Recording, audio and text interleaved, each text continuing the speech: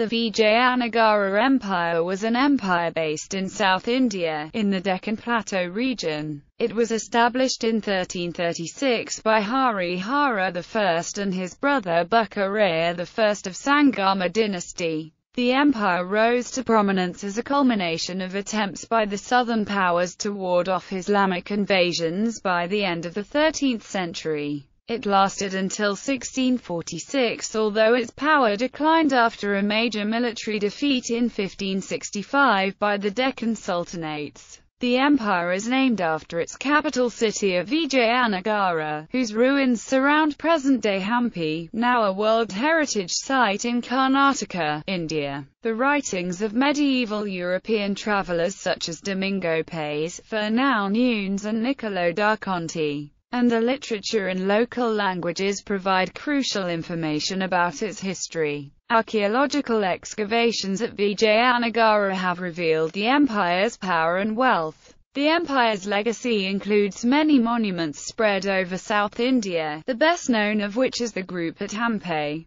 The previous temple-building traditions in South India came together in the Vijayanagara architecture style. The mingling of all faiths and vernaculars inspired architectural innovation of Hindu temple construction, first in the Deccan and later in the Dravidian idioms using the local granite. Efficient administration and vigorous overseas trade brought new technologies such as water management systems for irrigation. The empire's patronage enabled fine arts and literature to reach new heights in Kannada, Telugu, Tamil and Sanskrit. While Carnatic music evolved into its current form, the Vijayanagara Empire created an epoch in South Indian history that transcended regionalism by promoting Hinduism as a unifying factor. Alternative name: Karnataka Empire was another name for the Vijayanagara Empire, used in some inscriptions and literary works of the Vijayanagara times, including the Sanskrit work Jambavati Kalyanam by King Krishna Devaraya and Telugu work Vasucharitamu. History. Differing theories have been proposed regarding the Vijayanagara Empire's origins. Many historians propose Harihara I and Mlpkr, the founders of the empire, were Kannadigas and commanders in the army of the Hoysala Empire stationed in the Tungabhadra region to ward off Muslim invasions from the northern India. Others claim that they were Telugu people first associated with the Kakatiya kingdom who took control of the northern parts of the Hoysala Empire during its decline. Irrespective of their origin, historians agree the founders were supported and inspired by Vijayanagara, a saint at the Sringeri monastery, to fight the Muslim invasion of South India. Writings by foreign travelers during the late medieval era combined with recent excavations in the Vijayanagara Principality have uncovered much needed information about the empire's history, fortifications, scientific developments and architectural innovations. Before the early 14th century rise of the Vijayanagara Empire, the Hindu states of the Deccan, the Yadava Empire of Devagiri, the Kakatiya dynasty of Warangal, the Pandyan Empire of Madurai, and the tiny kingdom of Kampili had been repeatedly invaded by Muslims from the north, and by 1336 they had all been defeated by Alauddin Khilji and Muhammad bin Tughlaq, the sultans of Delhi. The Hoysala Empire was the sole remaining Hindu state in the path of the Muslim invasion. After the death of Hoysala King Veerabalala III during a battle against the Sultan of Madurai in 1343, the Hoysala Empire merged with the growing Vijayanagara Empire. In the first 2 decades after the founding of the empire, Harihara I gained control over most of the area south of the Tungabhadra River and earned the title of Purvapashima Samudradeshvara. By 1374 Mlpkr I, successor to Harihara I, had defeated the chiefdom of Arkut, the Reddis of Kondavaju, the Sultan of Madurai, and gained control over Goa in the west and the Tungabhadra Krishna River Dib in the north. The original capital was in the Principality of Anagondi on the northern banks of the Tungabhadra River in today's Karnataka. It was later moved to nearby Vijayanagara on the river's southern banks during the reign of Mlpkr I. With the Vijayanagara kingdom now imperial in stature, Harihara II, the second son of Mlpkr I, further consolidated the kingdom beyond the Krishna River, and brought the whole of South India under the Vijayanagara umbrella. The next ruler, Devaraya I, emerged successful against the Gajapatis of Odisha and undertook important works of fortification and irrigation. Italian traveller Niccolò de Conti wrote of him as the most powerful ruler of India. Devaraya II succeeded to the throne in 1424 and was possibly the most capable of the Sangama dynasty rulers. He quelled rebelling feudal lords as well as the Zamorin of Calicut and Quilon in the south. He invaded the island of Lanka and became overlord of the kings of Burma at Pegu and Tanaserim. The empire declined in the late 15th century until the serious attempts by Commander Saluva Narasimha Devaraya in 1485 and by General Tulavanarasa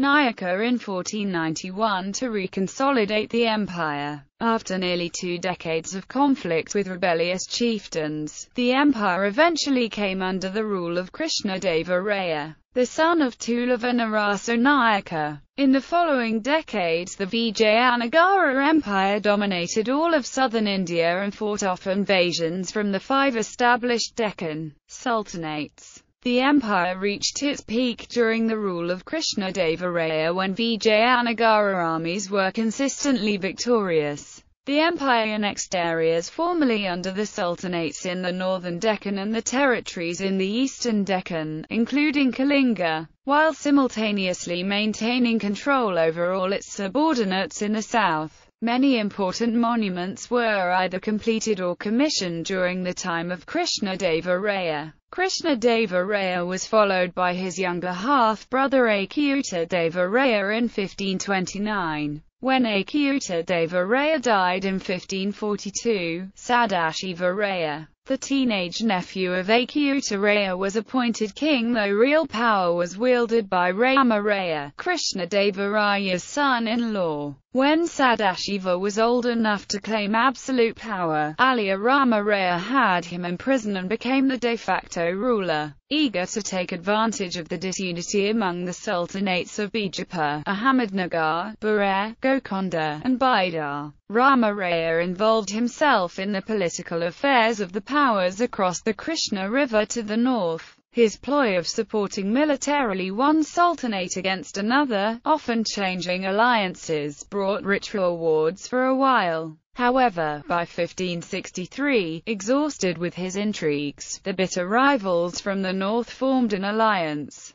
They marched against Rama Raya and clashed with the Vijayanagara's forces in January 1565. The capture and killing of Alaya Rama Raya in the famous Battle of Talikotad, after a seemingly easy victory for the Vijayanagara armies, created havoc and confusion in the Vijayanagara ranks, which were then completely routed. The Sultanate's army later plundered Hampi and reduced it to the ruinous state in which it remains. It was never reoccupied. Tirumala Devaraya, Rama Raya's younger brother, who was the sole surviving commander, left Vijayanagara for Penukonda with vast amounts of treasure on the back of 1,500 elephants. The empire went into a slow decline regionally, although trade with the Portuguese continued, and the British were given a land grant for the establishment of Madras. Tirumala Devaraya was succeeded by his son Srirangarai, later followed by Venkata II, who was the last king of Vijayanagara Empire, made his capital Chandragiri and Vellore, repulsed the invasion of the Deccan Sultanates and saved Penukonda from being captured.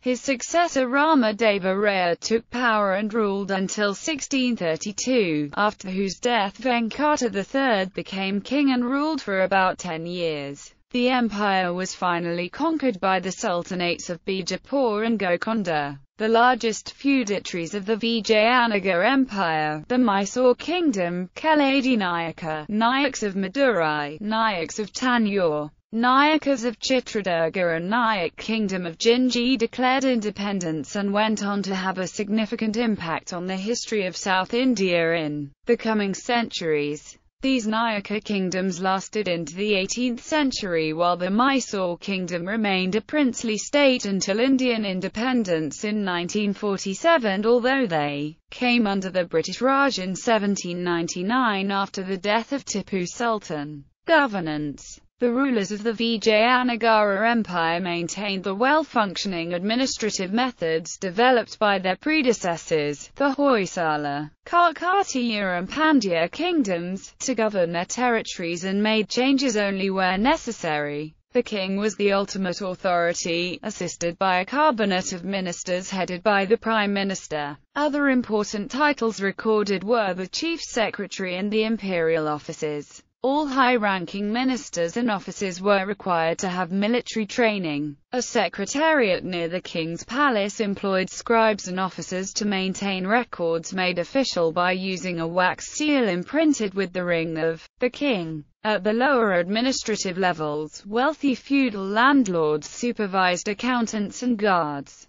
The palace administration was divided into 72 departments, each having several female attendants chosen for their youth and beauty, who were trained to handle minor administrative matters and to serve men of nobility as courtesans or concubines. The empire was divided into 5 main provinces, each under a commander and headed by a governor, often from the royal family, who used the native language for administrative purposes. A raja was divided into regions, and further divided into counties, themselves subdivided into municipalities. Hereditary families ruled their respective territories and paid tribute to the empire, while some areas, such as Keladi and Madurai, came under the direct supervision of a commander. On the battlefields, the king's commanders led the troops. The empire's war strategy rarely involved massive invasions. More often it employed small-scale methods, such as attacking and destroying individual forts. The empire was among the first in India to use long-range artillery, commonly manned by foreign gunners. Army troops were of 2 types: the king's personal army, directly recruited by the empire, and the feudal army under each feudatory. King Krishna Devaraya's personal army consisted of 100,000 infantry, 20,000 cavalrymen and over 900 elephants. This number was only a part of the army, numbering over 1.1 million soldiers. A figure that varied as an army of 2 million has also been recorded, along with the existence of a navy, as evidenced by the use of the term Navigator Prabhu. The army recruited from all classes of society, and consisted of archers and musketeers wearing quilted tunics, shieldmen with swords and poignards in their girdles, and soldiers carrying shields so large as that no armor was necessary. The horses and elephants were fully armored, and the elephants had knives fastened to their tusks to do maximum damage in battle. The capital city was completely dependent on the water supply systems constructed to channel and store water, and ensure a consistent supply throughout the year. The remains of these hydraulic systems have given historians a picture of the prevailing surface water distribution methods in use at that time in South India's semi-arid regions.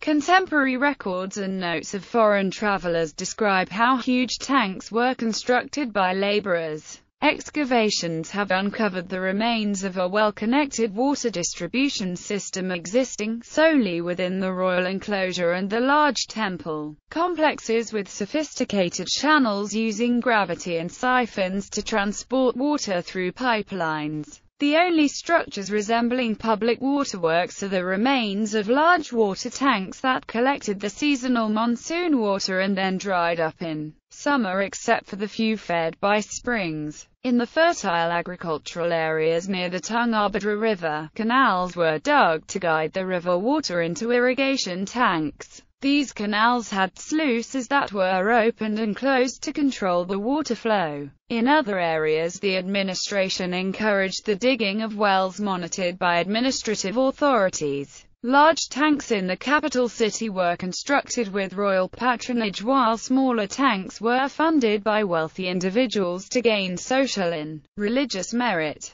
Economy. The empire's economy was largely dependent on agriculture. Sorghum, cotton and pulse legumes grew in semi-arid regions, while sugarcane, rice and wheat thrived in rainy areas. Betel leaves, areca, and coconut were the principal cash crops, and large-scale cotton production supplied the weaving centers of the empire's vibrant textile industry. Spices such as turmeric, pepper, cardamom and ginger grew in the remote Mulnad Hill region and were transported to the city for trade. The empire's capital city was a thriving business center that included a burgeoning market in large quantities of precious gems and gold. Prolific temple building provided employment to thousands of masons, sculptors, and other skilled artisans. Land ownership was important. Most of the growers were tenant farmers and were given the right of part ownership of the land over time. Tax policies encouraging needed produce made distinctions between land use to determine tax levies. For example, the daily market availability of rose petals was important for perfumers, so cultivation of roses received a lower tax assessment. Salt production and the manufacture of salt pans were controlled by similar means. The making of ghee, which was sold as an oil for human consumption and as a fuel for lighting lamps, was profitable. Exports to China intensified and included cotton, spices, jewels, semi-precious stones, ivory, rhino, horn, ebony, amber, coral, and aromatic products such as perfumes. Large vessels from China made frequent visits, some captained by the Chinese Admiral Zheng He, and brought Chinese products to the empire's 300 ports, large and small, on the Arabian Sea and the Bay of Bengal. The ports of Mangalore, Honnavar, Bhatkal, Bakua, Kochi, Kannur, Mlpkr and Dharmadam were the most important. When merchant ships docked, the merchandise was taken into official custody and taxes levied on all items sold. The security of the merchandise was guaranteed by the administration officials. Traders of many nationalities settled in Calicut, drawn by the thriving trade business. Shipbuilding prospered and keeled ships of 1,000 to 1,200 bararies were built without decks by sewing the entire hull with ropes rather than fastening them with nails. Ships sailed to the Red Sea ports of Aden and Mecca with Vijayanagara goods sold as far away as Venice. The empire's principal exports were pepper, ginger, cinnamon, cardamom, myrobalan, tamarind timber, anafistula, precious and semi-precious stones, pearls, musk, ambergris, rhubarb, aloe, cotton cloth and porcelain. Cotton yarn was shipped to Burma and indigo to Persia. Chief imports from Palestine were copper, quicksilver, vermilion, coral, saffron, colored velvets, rose water, knives, colored camlets, gold and silver.